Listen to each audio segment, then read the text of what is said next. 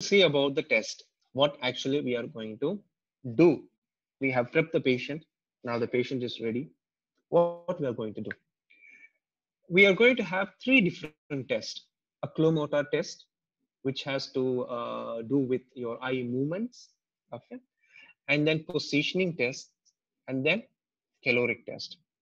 Okay. We are going to do three tests, three kinds of tests to understand completely about the vestibular status. And we will do all these things only if the patient is complaining of vertigo and has nystagmus. Okay. If there is no nystagmus, there is no point in doing all these tests. Okay. So we will do only if the patient has nystagmus and complains of vertigo. So how is the room set up now? We have fit the goggles now. Okay. Along with this, the electrode placement in the ENG or the goggle placement in the VNG, we will have a light bar. Okay, a light bar kind of thing in front of the patient, close to 4 feet away from the patient. Okay, so what do? We will ask the patient to sit in the ENG as well as VNG. We will start the oculomotor test with sitting position. Okay, then we will ask the patient to look at the dots appearing. This is kind of a moving LED light. Okay, the LED light will keep moving left and right, and the patient has to track it. Okay, so that is your oculomotor test. Okay, in the whole of oculomotor test, we will use that light bar. Without light bar, there is no oculomotor test. Okay, so in the light bar, based on how the dots are moving and how we make the dots move, will decide what test we are doing. Okay, so first we have to do calibration. Without calibration, no test starts. If there is no calibration, there is less reliability on the report. Okay, so we will first do our calibration. So what is calibration? Because when we ask the patient to sit and we ask them to look at one direction, the patient is going to look at the dot. The dot may be moving at particular degrees. You know, if it's moving little bit, we are going to move our eye 10 degrees maybe, and then 20 degrees, and then 30 degrees, and we don't go above the 30 degrees. Okay, so either we are going to check 30 degrees right and 30 degrees left. Okay, so then what? Okay, just a minute. Okay, so in the calibration, we will ask the patient to track it. Why? Because depending on the fitting of the glasses and depending on the distance that the patient is sitting, and depending on the height, all those things are variables, which exactly when I make the dot move 10 degrees, I cannot expect the patient to turn in the 10 degrees. Okay, so to check if I present 10 degrees, the patient's eyeball really moved 10 degrees, I need calibration. Okay, because each individual is different, and when we make them sit, it will be different. Okay, so we will start with calibration. Calibration is like a smooth movement. It is going to move right and left. We just have to keep looking at it. The most important thing in both ENG and VNG is that no head movement is allowed in oculomotor test. The head has to be looking at the straight. There is no movement of head. If the head moves, then we are going to have a wrong response. Okay, so we have to just use our eyes to track those dots. Okay, so then what happens? If the calibration is not good, if the eye is not moved properly, this is how we are going to get the response. If you look here, it's a perfect sine wave, right? But the calibration is not good here. You see all those things coming. Okay, if you look here, this is the tracing. This is what the tracing is, which means what is recorded from the eye. Okay, and this is the signal which is presented through the light. So the light, the stimulus, and the response is overlap. Here it was all good. Okay, it's a perfect sign here, just a little bit of movement at this position. Okay, but here we have a lot of deviations. There is no proper calibration. Okay, so why? What actually is happening here? The patient is trying to correct this missing. The patient is not following the dots properly, so instruction has to be repeated. That's it. That's a solution for this. Okay. Then we will start with our first test, the gaze stability. The gaze stability is the most simple one. What has to be done is to see a dot continuously for 2 minutes. That's it. The dot will move in 10 degrees, in 20 degrees, and 30 degrees and stop there for two minutes.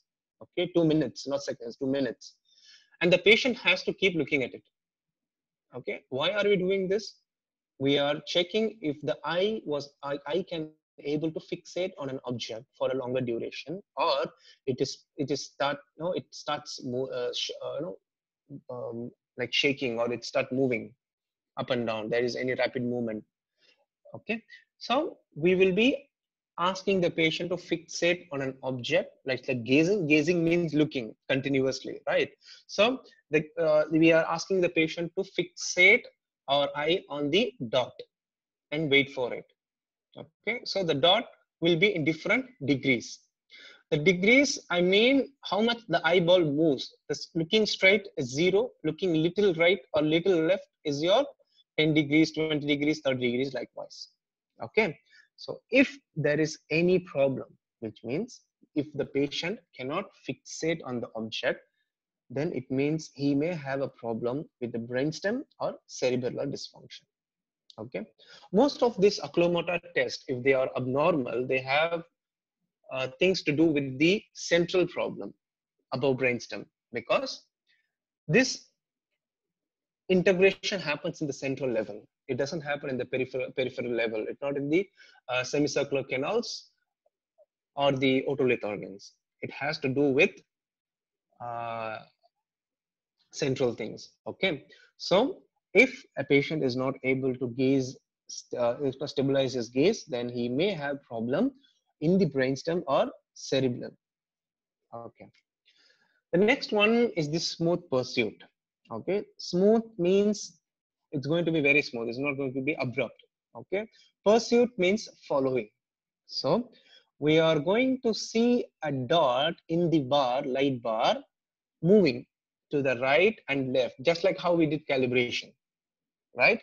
We did calibration. But one difference between the calibration and the smooth pursuit is the calibration is in the same velocity, I mean, same frequency, but the frequency of the movement of the light will change in the smooth pursuit. It means it will first go slowly and then go a little fast and then go more fast, like that. Okay, so if the patient cannot track it, the patient just have to track it. He has to see if this target is moving on the right side, then he will move his eyeball to the right side. If it's moving on the left side, then he will move his eyeball towards the left side. Okay, if he's having abnormality in this test, then it is understood that he may have a problem in the vestibulocerebellar integration problem, dysfunction. Oh, excuse my mistake there. It is not DUS, it is DYS. Okay. Then this is how it looks like. Okay. The first one, this one is your signal, and what you have seen above is your smooth pursuit response. Okay. This is good. This is a good tracking. Okay. This is again a good tracking, but look at this. It first started slowly, which is 0.2 hertz, and then it started little fast, which is 0.4 hertz, and then it started more faster than 0.6 hertz. Okay, what do I mean by hertz? See, if I'm turning, okay, if I'm turning from one point to the other point in 1 second, it means that movement is 1 hertz. Okay, the movement I have made, imagine I'm moving the head from center to my right side. Okay, from one point to the other point. If I move that, okay, and from center point to the movement I have made, I have moved that for 1 second, it is 1 hertz now. Okay, if I have moved from one direction, one place, one point to the other point, okay, in less than 1 second, okay, which means in 500 millisecond I have moved, then it becomes your zero point 0.5. That means the movement was quick, I was fast. If the frequency reduces, it means that I am making a quick move. Okay, which means if I'm doing a fast move, then I have moved this in less than seconds, right? So it means faster. If it is more, the frequency is more like 2, 3, it means I have moved my head very slowly. Okay, from one point to the other point, it took 5 seconds for me to move. Then imagine how slow I will be moving. Okay, so we will do in the smooth pursuit is in different frequencies. The next one is saccade test. Saccade means rapid movement. Smooth pursuit was slowly it was moving. Now it is not going to slowly move, it is just going to appear. Okay, it will be in the center first, then it will fade, then again it will appear in right side, we will look right, okay, then it will fade, then it will appear in left side, then we will look at left, then it will it will be off, then it will look it will pop up in some other degrees, we will look at it. Okay, so one example is that I told you the crow. Imagine we are sitting and a crow is making sound, immediately we look at it. Okay, so that is our saccade. And when the crow flies, okay, so we will be tracking it. Slowly we're tracking, it's moving from left to right, slowly we're looking at it. Okay, so this is our smooth pursuit. Okay, in previously we saw an example of race car last class. So that is our smooth pursuit. We are looking at it. Okay, that's no saccade. In saccade test, we will check for three things. One is accuracy, one is velocity, and then the latency. Okay. From one point to the other point, I'm looking. How accurate was I when I looked at it? Which means we already know what is an undershoot and overshoot, which means I will give an example with hand. Imagine I need to pick up my phone. Okay, if I exactly take my hand and keep it on the phone, that is accurate. Okay, if my hand doesn't reach till cell phone, if I try to touch it before it, then it is undershoot. Okay, before the target. If I go touch after the phone, it is overshoot. Okay, which means my intention was to take the phone, but my hand is not coordinating with my intention. Okay, it is either trying to take what is before the phone or after the phone, like away from the phone. It means undershoot and overshoot. Likewise, I'm trying to see something. Okay, trying to see something. If I see exactly, that is my accuracy. If I see little away from the target, it is overshoot. If I see before the target, it is undershoot. Let's imagine my point, my LED light is glowing at 30 degrees. Okay, if I see in 40 degrees, that is overshoot, which is away from the too much of right side is overshoot. If I see before it, which is if I see at 20 degrees, it is undershoot because my eye didn't move properly. Okay, then the velocity. How much time did it take? Okay, how fast did my eye move from the one point to the other? Because one first stimulus was in the center and the second stimulus is on the right side in the 30 degrees. be, now I have to look from center to the right side. My eyeball has to move from center to right side. How fast did my eyeball move is my velocity. Latency is how fast did I respond. Okay, my first stimulus is fading. Okay, and the second stimulus has come. Before it faded, and I have to start my stimulus, I have to start my movement from center to right side. To start an action, how long does it take is my latency. Okay, so I think if you're confused, hold on, we will see about the we will see a little graph. I think you will try to understand this. If you still have doubt, I can clear it. So you're looking at a saccadic movement.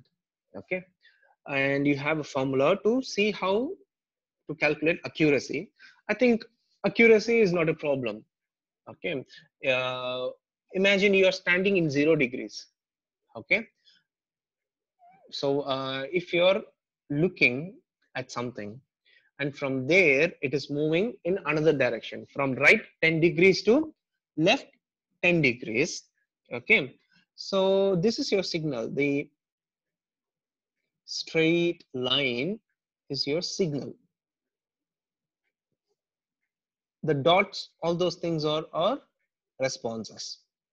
Okay, I'm looking at this,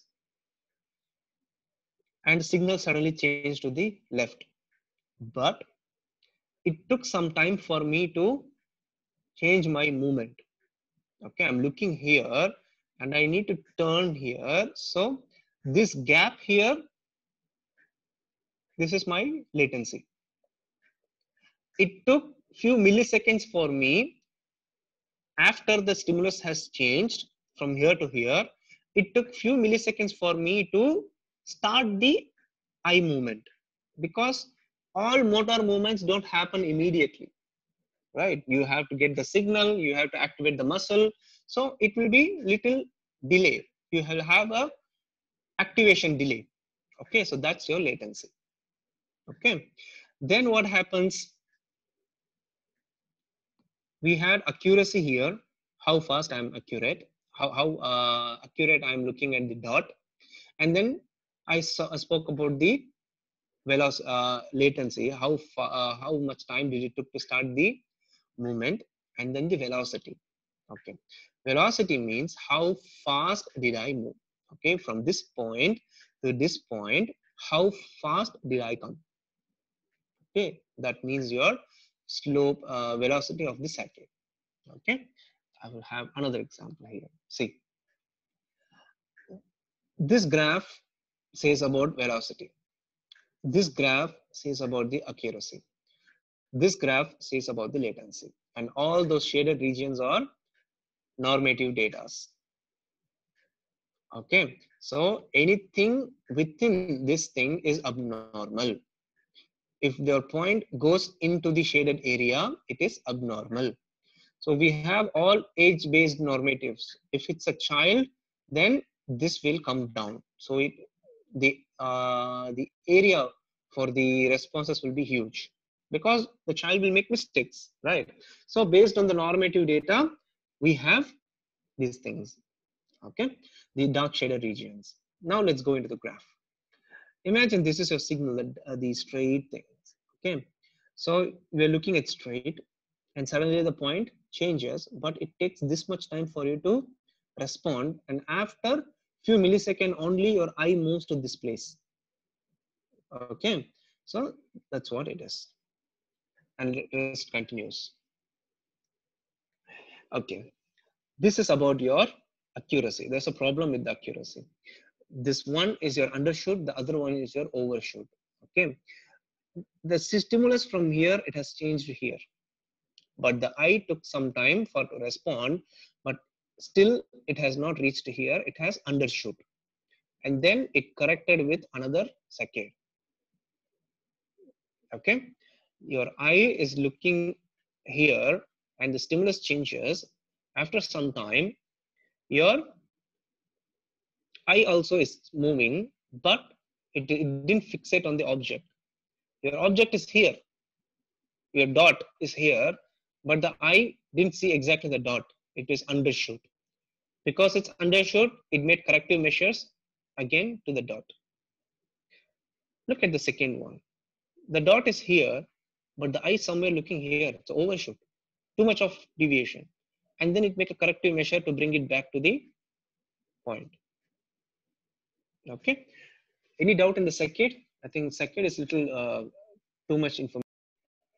The last one of the oculomotor test is optokinetic.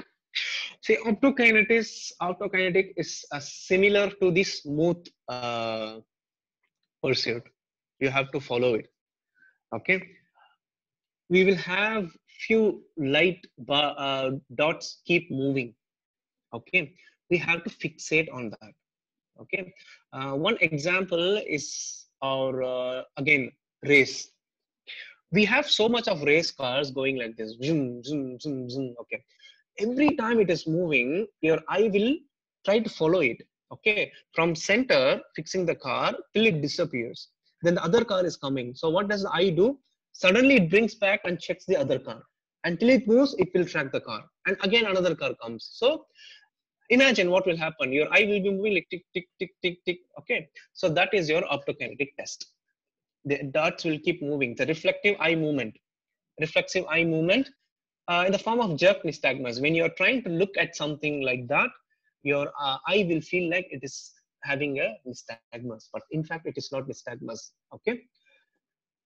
Is it clear what is optokinetic test? So what happens when there is a car moving from there here? Okay. So imagine this is a dot.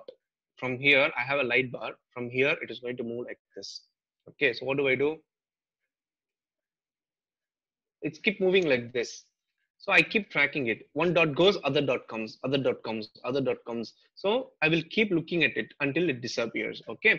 So my eye will go like this, suddenly back to normal, then like this, back to normal. So sudden movement, this or reflexive movement. Okay. So I see I will move like this, then this, like this. Okay.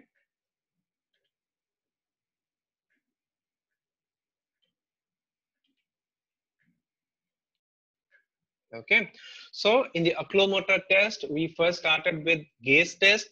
We have to fix on an object for 2 minutes, and then we had smooth pursuit. We have to follow a freely moving dot, and then we had saccades, sudden movement, sudden change of dots, and then we had optokinetic. Again, it's kind of a smooth pursuit, but you will have repeated movement of it. Okay, so it will create kind of a reflex action. Okay. Any doubt in the oculomotor test?